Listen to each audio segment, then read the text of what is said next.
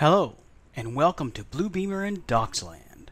This series of short videos is aimed at those using programs, like Blue Beamer View, to get comfortable with similar workflows using BIM 360 Docs.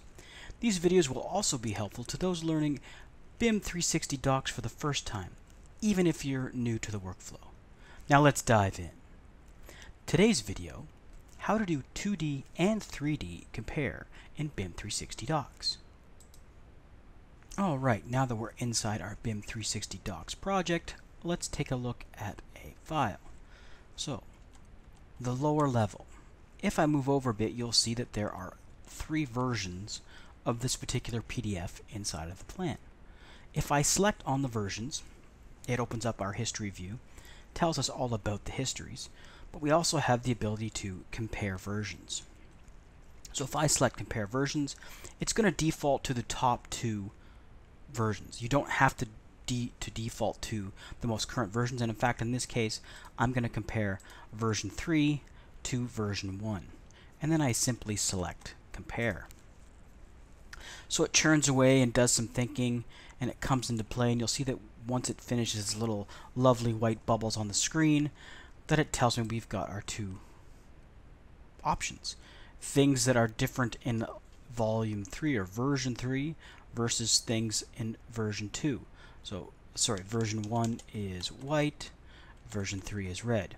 And if we zoom in, you can see that we've got the door was added in version 3, the door was added in version 3. In version 2 it was a straight wall, in version 2 it was a straight wall.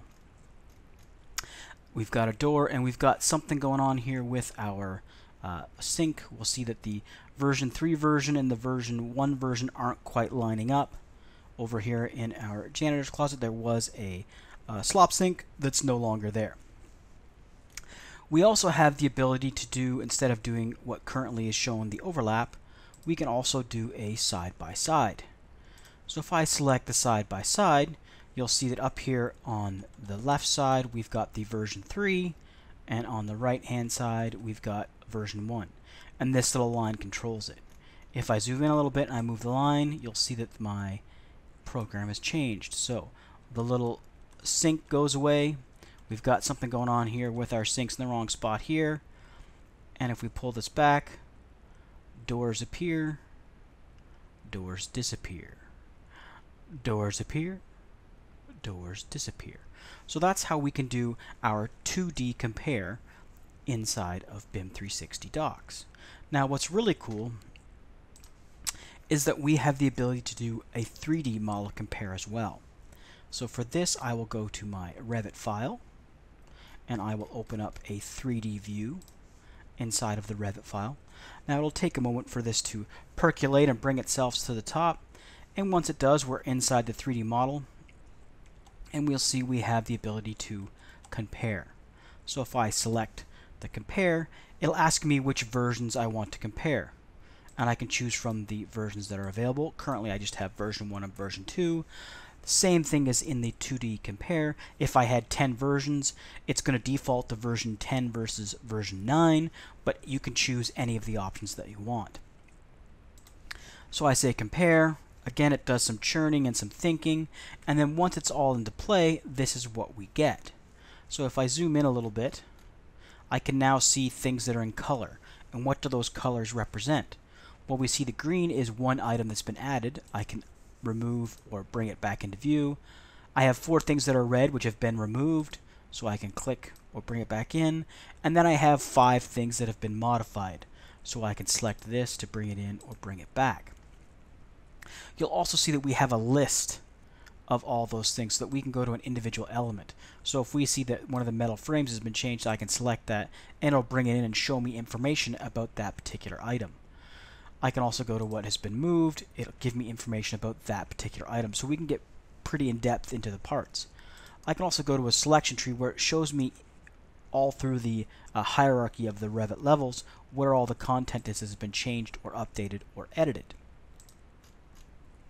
We also can control by discipline. So as you can see, I can say, okay, do I want to hide the architectural changes, the structural changes, or the piping changes?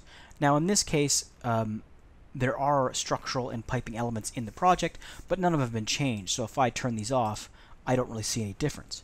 But if I turn off the architectural, you'll see they all go away because all the changes in this particular issue were architecturally based. Now this is the overlay version of the compare.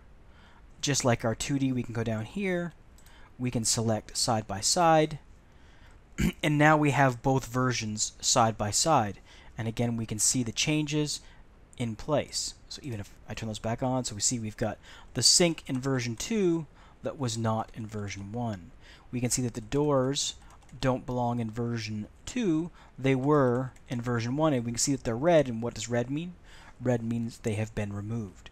So while it's really cool to have the functionality to review our changes when documents come in 2D form, it really takes on that next level when we have the ability to do our compare in 3D with our Revit files and be able to drill down and see what's actually changed inside of the projects. Well, that's it for our video today. I hope you enjoyed it and come back for some more. Have a good day.